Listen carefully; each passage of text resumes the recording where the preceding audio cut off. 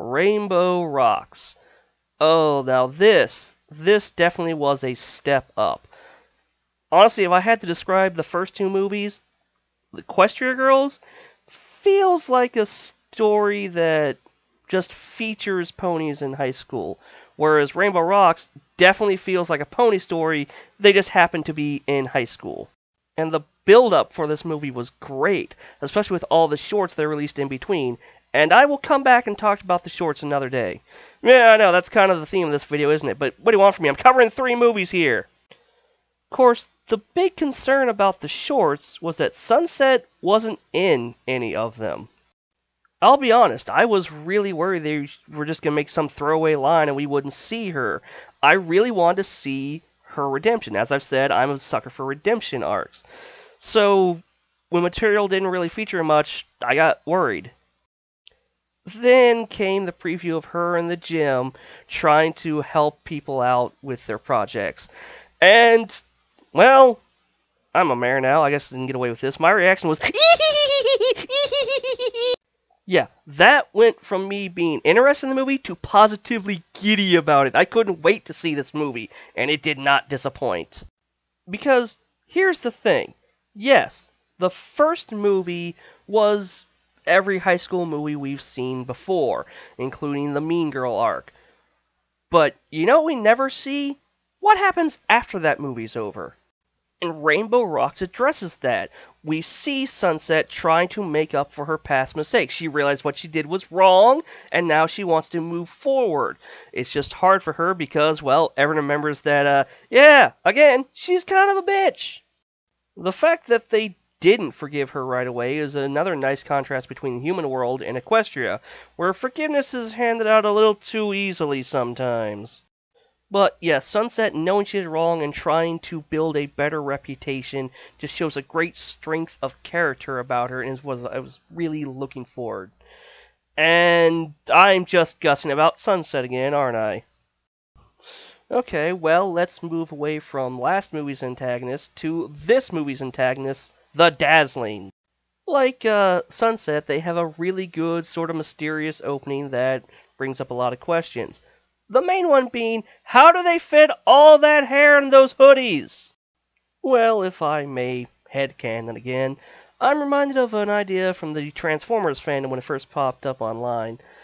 A thing called subspace, like a subspace pocket. That is where all the Autobots and Decepticons would pull their weapons out of when they reached behind them. So, for my money, that's what those hoodies are. They are the Dazzling's personal subspace pockets. And hey, I think the clothes are kind of magic. It makes as much sense as anything, right? But yes, the Dazzlings. Boy, did they hit the fandom hard. Everyone almost immediately loved them, which, given their motivation and their abilities, is kinda terrifying. Especially since they won us over when they released their song Battle of the Bands.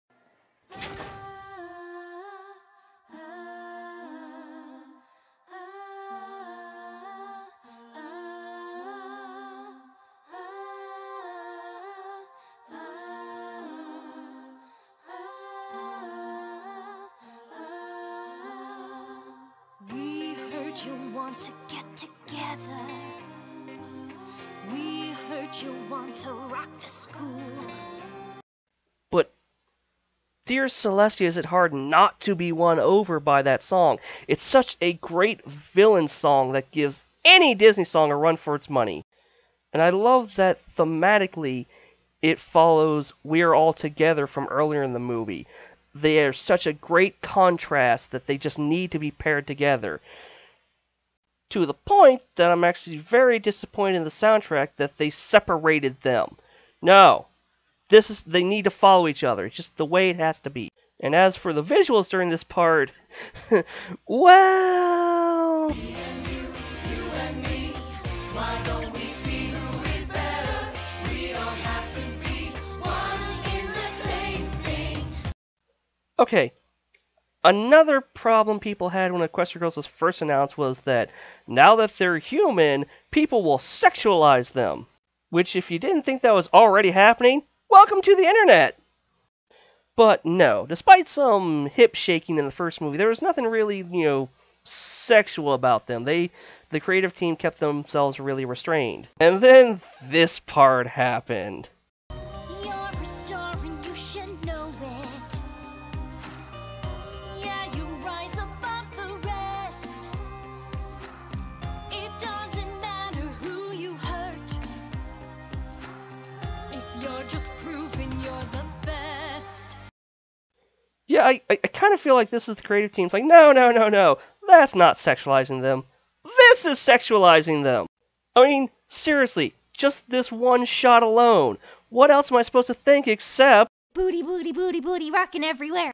And she is indeed rocking it. Yes, yes.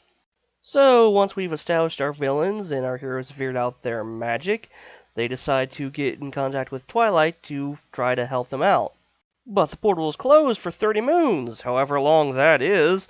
How will they get in contact with her?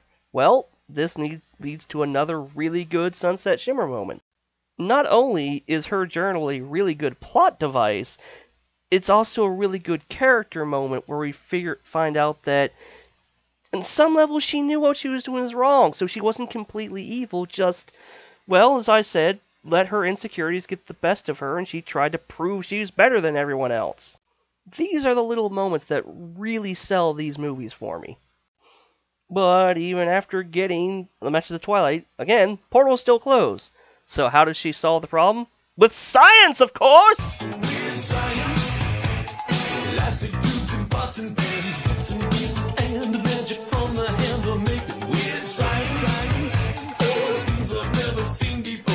Behind bolted doors, standing an imagination. Weird science, not what teachers said to do, making dreams come true, living tissue, warm flesh. Weird science, oh, plastic tubes and pots and pans, bits and pieces. My creation, is it real? It's my creation. Ooh, my creation. It's my creation.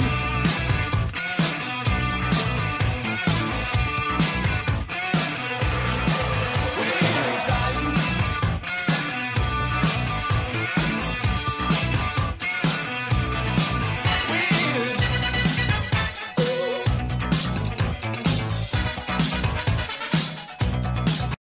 And hey, that works. That was a brilliant solution to the problem. Of course, when we did get the history of the Dazzlings and found out they were sirens and Stars World sent them to another dimension, I just couldn't help but think that Stars World's kind of a jerk, isn't he? Make it some other dimension's problem. I mean, granted, he thought they'd have their magic taken away, but still... Wait. He used a spell to send them to a world without magic. And that world happened to be a modern-day human world. Oh, my Celestia, he's Rumpelstiltskin. That might actually explain quite a lot. Huh. Anyway, it's time to beat the Dazzlings music to music. They figure out they have to use some kind of counterspell and a song to break the spell they have on the students of CHS. And it took all my effort not to just stand up in the middle of the theater and scream out, "Counter song!" at that point. Because that's what this is. Mother-bucking counter song. That's awesome. I do like that Twilight wasn't able to just come up with the counter song right away, too. It showed that even as an Alicorn princess, she still has some learning to do. I gotta say, though, the bad song that they performed wasn't even really that bad. So even when the show is trying to make a terrible song, they still sort of succeed in making something that's not ear-gratingly terrible. I think that's a compliment. Anyway, after that we get a very nice montage set to another of the Dazzling's beautiful songs showing off the various bands in the battle. And as Daniel Ingram said on the commentary, it was a really good way to work in and show all these bands without having to write a whole lot of songs. Though, honestly, I'm disappointed there wasn't some kind of Wild Stallions reference in there. It just seems to write itself to me. Or at least a reference to another band and another Hasbro property. We're cold, Slither, you'll be joining us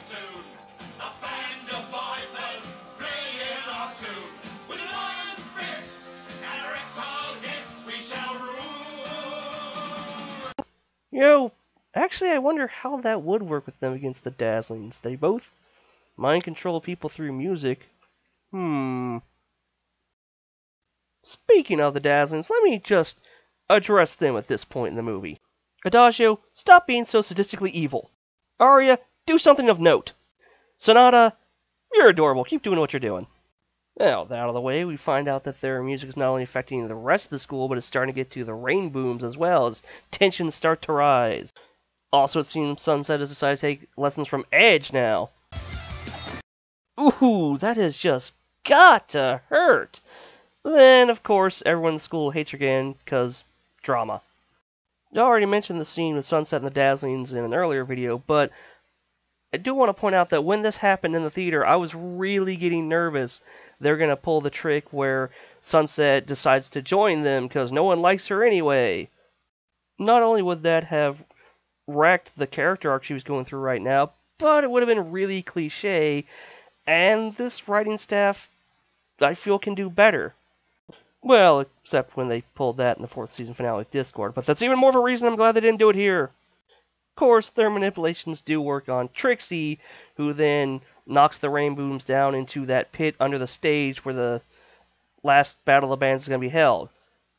Honestly, why do they even have that? I mean, again, this is part of the school, right? Is this supposed to be for special plays or concerts or things where people rise out of them? If so, why is it a lever that just opens a door that makes people fall? That seems like a pretty big hazard there. But hey, I guess we need to lock the rain booms in a room so they can fight some more and their tensions can boil to the surface and their magic start to be sucked up as the Dazzlings play! What will happen? Will evil prevail? Would good fail? Nah, of course not. This is still My Little Pony after all.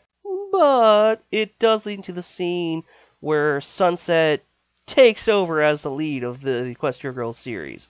Right about here. Stop!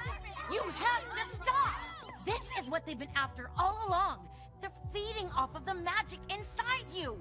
How can they be using our magic? It's the magic of friendship. Ever since you started this band, you've been letting little things get to you.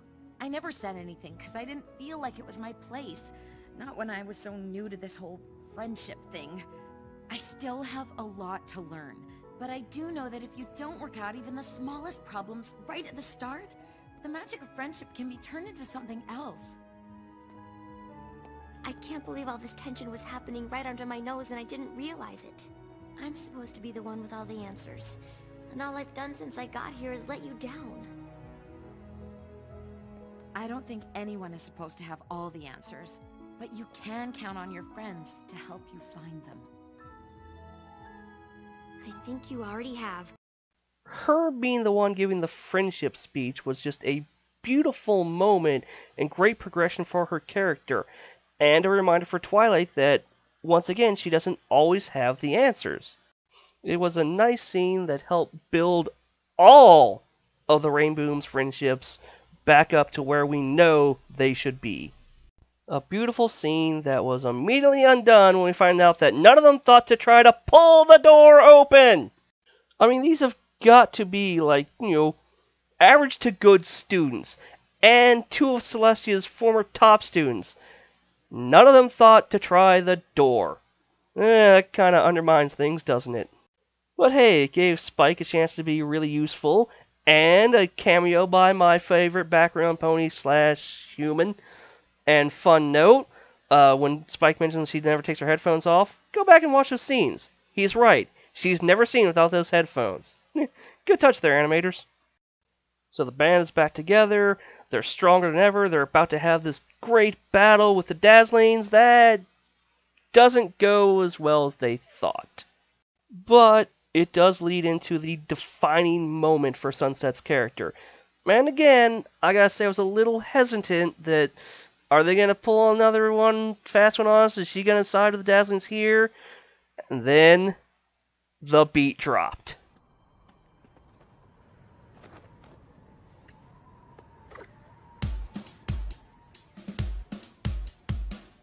You're never gonna bring me down. You're never gonna break this part of me. My friends are here to bring me not singing just for popularity.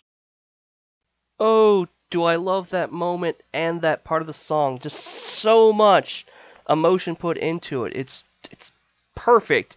And honestly, I find myself humming it a few times a day when I'm dealing with a lot of stress at work or other places.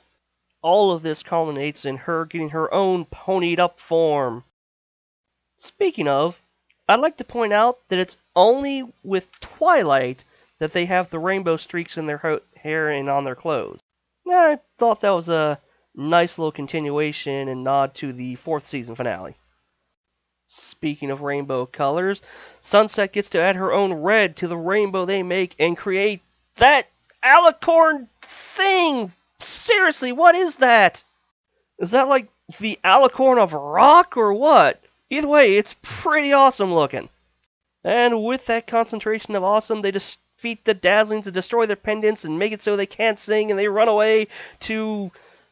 Well, yeah, a lot of people think that since they can't absorb negative emotions anymore, they're gonna starve and die, and that's really dark. A little too dark for this show. Personally, I subscribe to Twilight's theory.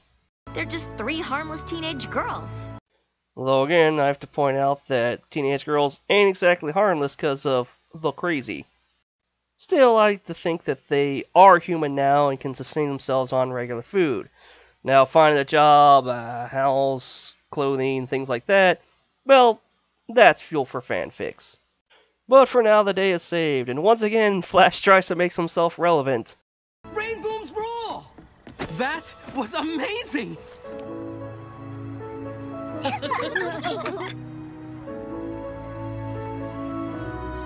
You may have vanquished the Dazzlings, but you will never have the amazing, show-stopping ability of the great and powerful Trixie!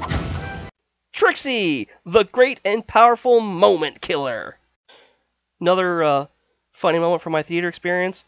My roommate's girlfriend at the time was a huge Flashlight shipper and got really excited when that scene happened, and then got really sad that Trixie interrupted them. But the girl behind me was very happy that she showed up. So, shipping stuff. And so we leave Rainbow Rocks with Sunset now officially part of the group and kind of taking Twilight's place in there. And boy was I happy about that. I love that she is part of this group. Now we just need some more merchandise over, guys. You know, human merchandise. Because seriously, the only time we've seen her as a pony in animation was that very first scene in the first Equestria Girls movie. That's it. But that's a rant for another day. For now, we focus on this little Marvel-style stinger they gave us with another Twilight? Dun dun dun! Shine like